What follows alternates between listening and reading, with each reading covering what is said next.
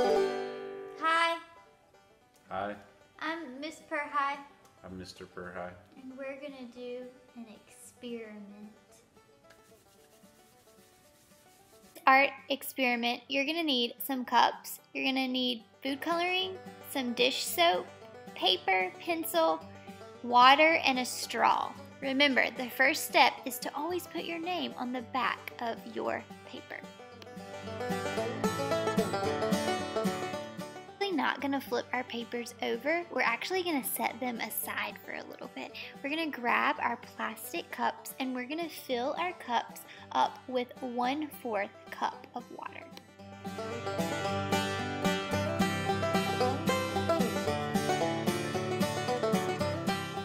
Next, going to take your dish soap and you're going to give some generous squirts into your cup. I'm just going to do a big squirt in each cup.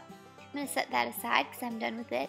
You're going to take your food coloring and you're going to do about 4 to 6 drops in a cup. If you want to get really crafty, you could mix some of the colors, but I would just start with single colors first.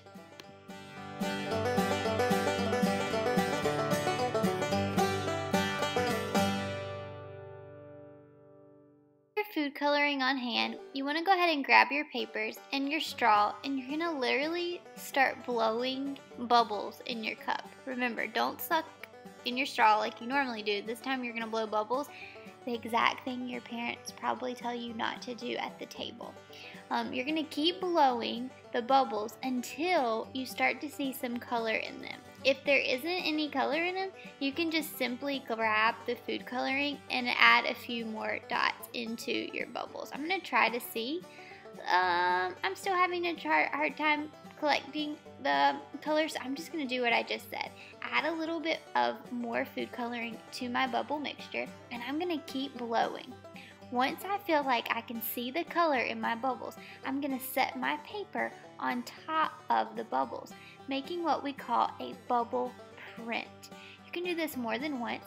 It kind of looks like a hydrangea flower, so you could really cut these out and make them really super beautiful. Josh is using green, and so I'm going to actually dip some in his and see what happens. Wow, now that is really cool.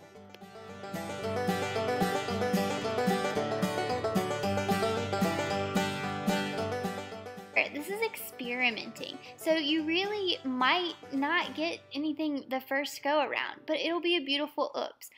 Keep trying and keep printing and see what happens. I just want to encourage you that if you are going to do this project, make sure you're choosing a space that you don't mind getting messy. Perhaps outside is a good place to do it, or you could put a baking sheet underneath your cups in case they spill out onto the table. I hope you had fun making bubble print making.